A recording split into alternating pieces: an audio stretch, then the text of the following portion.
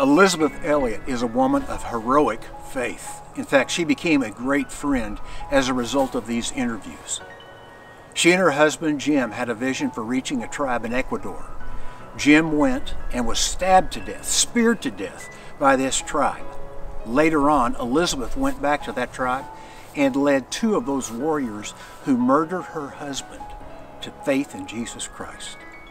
If you're looking for encouragement, the kind of faith that'll put fuel in your tank, this story is a gripping story that could change your life. This week on Family Life Today, we are commemorating events that took place 50 years ago, events that shook a nation. Here's Elisabeth Elliot.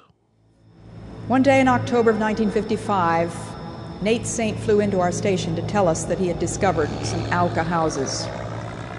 Within a very short time, Ed McCulley, that politician from Wisconsin, Jim Elliot from Oregon, and Nate Saint instituted a program of dropping gifts to those Indians with the hope that they would be able to break down their hostility and prepare the way for an attempt to reach them. You can imagine our excitement, our trembling, the prayers that went up. And on the evening in January of 1956, just before these men left to go in to the edge of Alka territory, by this time they had been joined by Roger Youderian and Pete Fleming, they sang together that hymn, "We rest on thee, our shield and our defender." A week later, they were all speared to death.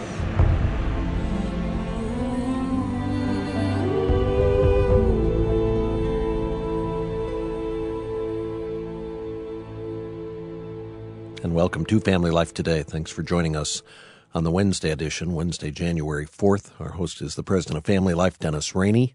I'm Bob Lepine. This Sunday, January 8th, commemorates the 50th anniversary of the martyrdom of those missionaries in rural Ecuador. And I don't know, do you remember where you were the first time you heard the story of those five missionaries? Bob, I was almost 8 years old in southwest Missouri, and I do not recall hearing about it as a little boy. It did make the news. It was in Life magazine and other periodicals, but you didn't hear about it till later in life. I heard about it finally in college, and it was through reading Elisabeth Elliot's book, Through the Gates of Splendor. And for me as a college student, to get that book and have it be such a page-turner. I had just given my life to Christ, and I think what made it compelling reading for me as a collegian was that I was 20 years old. I was looking at life with eyes that were alive to the spiritual work of God in human beings' lives, and I'd freshly given my life to Christ and His lordship of all the areas of my life. And so here's a couple, Jim and Elisabeth Elliot, who had given their lives to Christ and His lordship, and Jim Elliot gave his life, literally was martyred for his faith, and then Elisabeth, his wife, went into that tribe after he had been murdered by them to love them, speak with them, learn their language and customs, and ultimately share her faith in the gospel and His forgiveness with them. That book that you mentioned, Through Gates of Splendor, is a book that God has used over the years in remarkable ways to not only tell the story, but to talk about what it really means to live with Christ as Lord. And I think it's probably stirred the hearts of a number of people who have ended up involved in world missions in some foreign field, carrying on the legacy of Jim Elliot and Nate Saint and the others who were killed on the beach on January 8th, 1956. And I'm glad, Bob, there's now been a full-length feature movie that has been made called The End of the Spear that's going to be released here in a couple of weeks. It's a great movie. You and I have seen it together. And personally, I think what's going to happen as this film comes out is the very thing we've been talking about here. I think there's going to be a generation of young people who see this story and who all of a sudden start evaluating their faith. Now, I think adults are going to do the same, but I think there's going to be a generation of young people in youth groups, in junior high, high school, and college, and they're going to evaluate what they're living for and who they're living for. And as a result, I think we're going to see a fresh crop of missionaries head to the world. At least that's my prayer as this film comes out. You were in the audience in Kansas City in 1983 when Elisabeth Elliot addressed a crowd of students who had assembled there for an event that Campus Crusade was sponsoring called KC83. And she talked about those 5 young men who were all in their 20s. They were at the beginning of their adult life, and they had headed off to the field. She described their lives, and I think what she did was she painted a picture so that everyone in the audience could go, that could be me. And we wanted our listeners to hear how she described the lives of those 5 men who were martyred that day 50 years ago this week. Once upon a time, before you were born, there were in Ecuador a tribe of so-called savages. Not very much was known about these people. They were naked, they used stone tools, and they killed strangers. Nobody had ever gone into their territory and come out alive. Missionaries had been praying that God would enable them someday to take the gospel to these Aucas, but it had never happened. And it wasn't until 1956 that the first Operation Auca was attempted.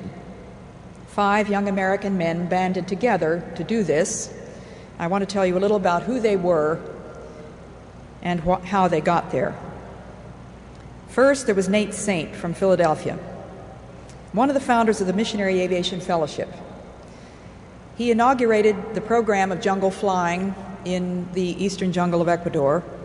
Pilots who have watched film footage of some of Nate's landings on those canyons of green trees in the jungle have said that it's impossible. Nate was a genius. He was a rather slightly built blonde guy with a terrific sense of humor, a creative imagination, and an almost fanatical discipline and caution as a flyer. Then there was Roger Udarian, a cowboy from Montana. He went into World War II as a paratrooper, was wounded, and somehow he ended up in the eastern jungle of Ecuador working with the Jibaros, those Indians that you've heard of who used to shrink people's heads and put them up on poles around their houses or wear them on their belts. Really nice guys. The next man was Pete Fleming from Seattle, Washington, an earnest, scholarly type who had a master's degree in literature and planned on an academic career. God had another plan for Pete, and Pete ended up in the jungle of Ecuador, working with the Quechua Indians, reducing their language to writing and beginning the rudiments of Bible translation. Ed McCully was a guy that I knew in college. And when I think back, there's hardly anybody who seemed less likely to me to become a missionary than Ed McCully. He was handsome. Good looks can open a lot of doors, but I don't think they'll get you very far on the mission field. Doesn't it seem like kind of a waste? I mean, here was this guy, 6'3", football player, track star, president of his class, and when the Hearst newspaper chain sponsored a nationwide oratorical contest, there were 20,000 entrants. Just picture everybody that's at KC83 entering that oratorical contest. Ed McCully won first place. He was smooth. We thought he'd make a great politician. That's what he was going to be. He had charisma. And he went to law school. But God changed his mind after he got into law school, and somehow he, too, ended up in some godforsaken corner of the eastern jungle of Ecuador, again, a missionary to the Quechuas. Why would a guy like that bury himself in the jungle? Couldn't he find more fruitful ways to use his gifts? All those talents that God had given him, wasn't that an awful waste? Well, yes, it was.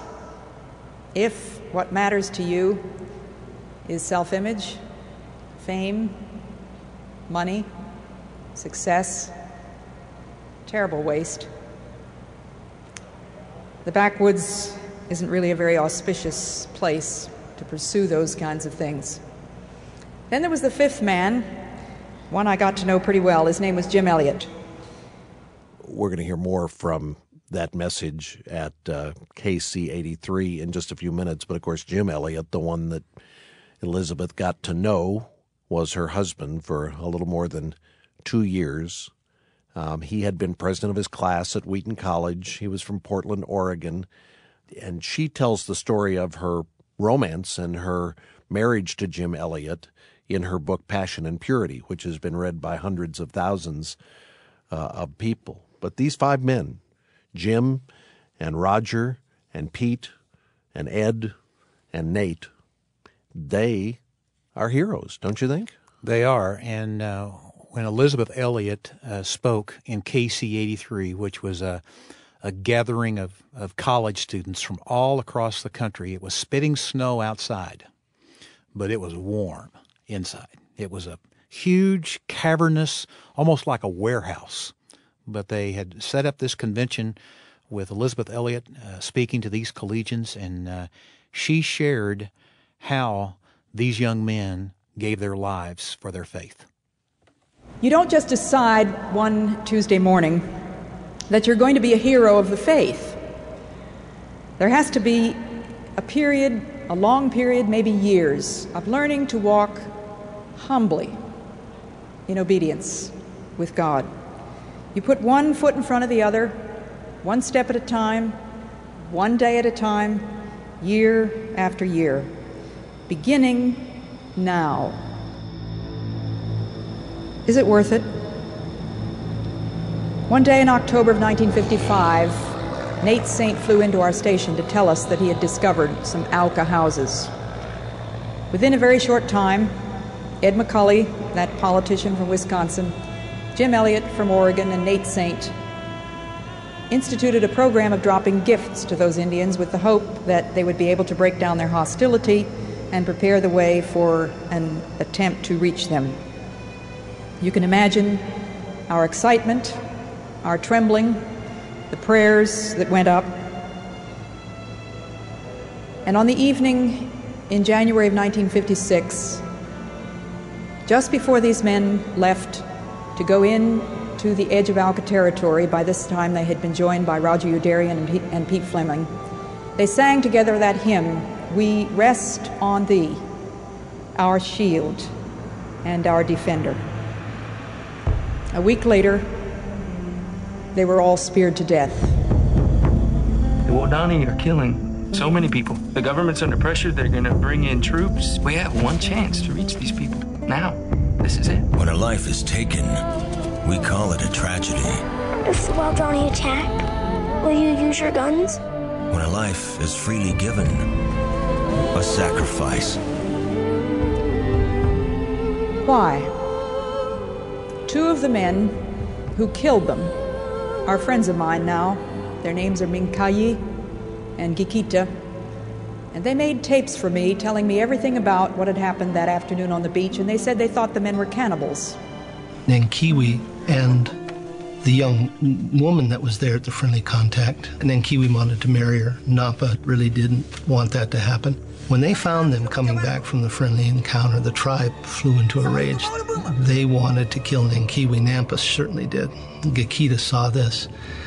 Minkayani saw this. Dewey saw this. And they redirected the anger, which is something about their culture. You get angry, you're out of control. The way you affirm control is to kill. So they redirected their anger toward the missionaries, and that was ultimately why they attacked and killed the 5 men. Why would God allow a thing like that to happen? He was their shield, their defender, and he let them get speared to death. What had happened? Can your faith cope with a set of facts like this? There is a mystery here, but it is not unprecedented. Go back to Hebrews 11, and following all those wonderful, triumphant accounts, we read, "And others were tortured." They faced jeers and flogging, fetters and prison bars. They were stoned. They were, listen to this, sawn in two. Talk about endurance. Is it worth it? Is it worth it? How many things can you think of that are worth suffering for? There is nothing worth living for unless it's worth dying for. Have you made up your mind? The world was stunned when the news of the death of the 5 men hit the headlines. People did not know that there were still Stone Age savages around. I suppose that's one of the reasons they were impressed. And very few people realized that there could still be ordinary young men for whom obedience to Jesus Christ was quite literally a matter of life or death. There was plenty of editorializing about it. The secular press called them blankety-blank fools. The Christian press did a lot of very glib explaining of why God would allow a thing like this to happen. The verse that brought assurance to me was 1 John 2:17. The world and all its passionate desires will one day disappear, but the man who is following the will of God is part of the permanent and cannot die.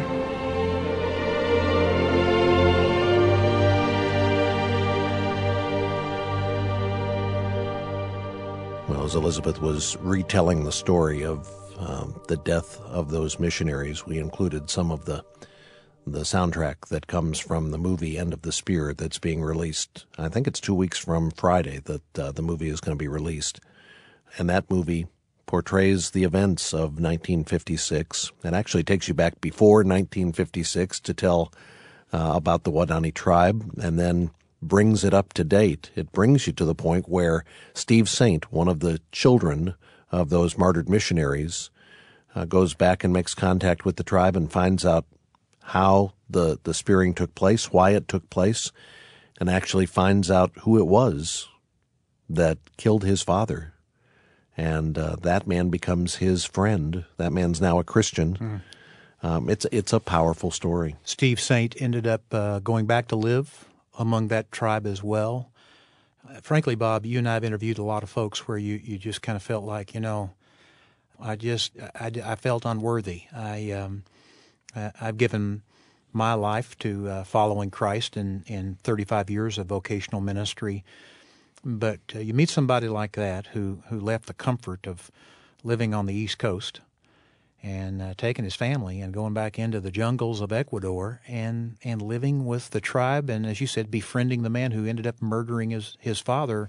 It's just a remarkable story of faith. And one of the things we've done is we've put together from a number of sources some of the descriptions about Jim Elliot by his wife, Elisabeth, and his faith. And we thought you'd enjoy hearing this montage of audio clips as Elisabeth Elliot describes the man who gave his life for Christ. And our intent here is not to single out one of the 5 missionaries, but because of her writing and speaking, we probably know more about Jim than we do the other 4. But again, all 5 of them are heroic and courageous.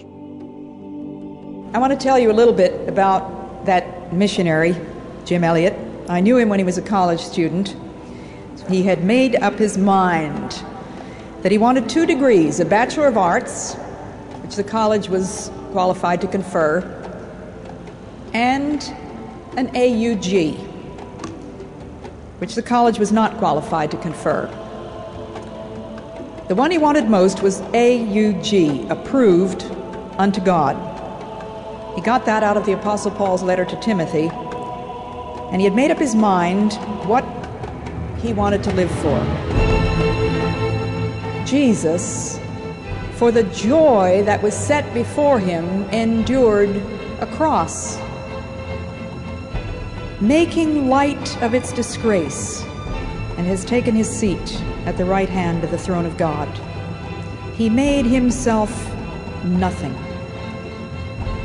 Jim Elliot wrote in his diary when he was 22, "He is no fool who gives what he cannot keep to gain what he cannot lose."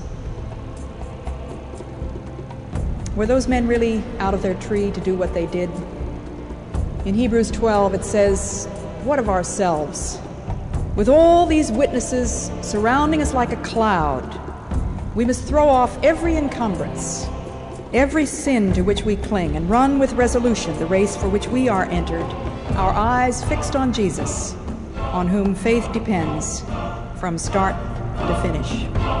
Jim Elliot was a man with tremendous gifts, a man who could undoubtedly have been of great success in probably quite a few different professions. A man whose friends and relatives thought he was crazy to go burying himself in some godforsaken corner of the jungle just to talk to a few ignorant Indians when he had such a powerful testimony and a great, quote, ministry in this country among young people. But Jim's life was not his own. The verse that he wrote in my yearbook was 2 Timothy 2:4. A soldier on active service does not entangle himself in civilian affairs. He must be wholly at his commanding officer's disposal. Jim was disposable. And here is the crux of the matter. And by the way, did you know that the word crux means cross? Did you know that the word crucial comes from the same root?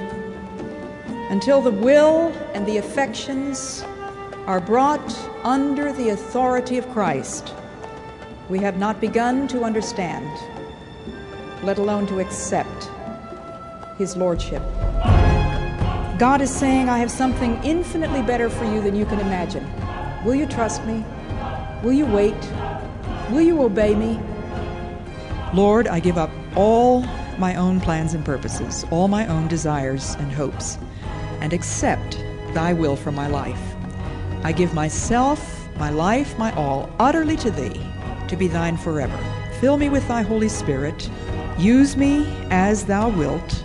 Send me where thou wilt. Work out thy whole will in my life, at any cost, now and forever. What do you live for? Now, once again, that's Elisabeth Elliot reflecting on her husband, Jim, who, along with 4 other men, was martyred in 1956, 50 years ago this week.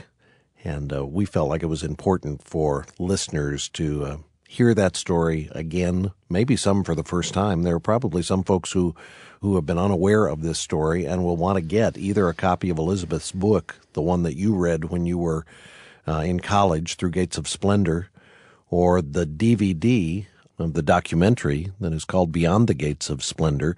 We have both the book and the DVD in our Family Life Resource Center. And the easiest way for listeners to become acquainted with all that took place in those events is to get the book and get the DVD. You can go to our website, familylife.com, click where it says today's broadcast right in the center of your screen, and that should take you to a page where you can get more information about these resources.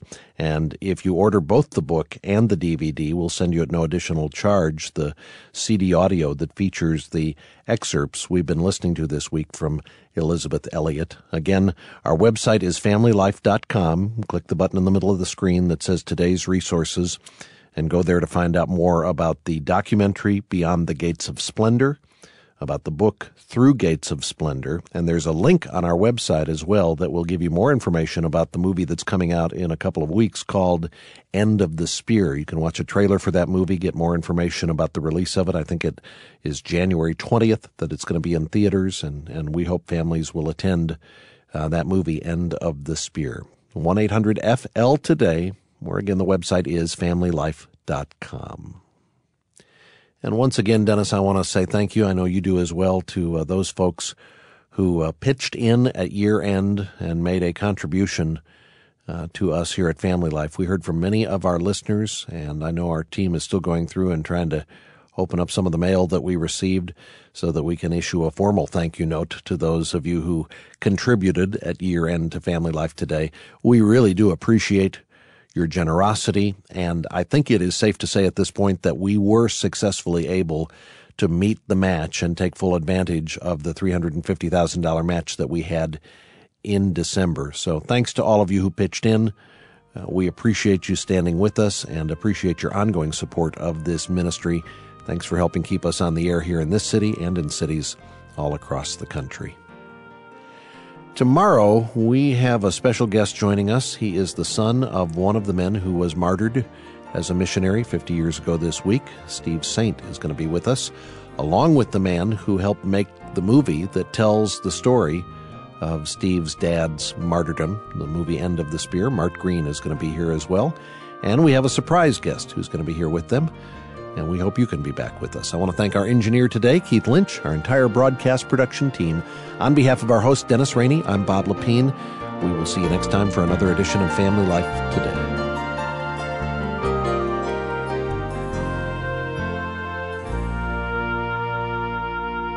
Family Life Today is a production of Family Life of Little Rock, Arkansas, a ministry of Campus Crusade for Christ.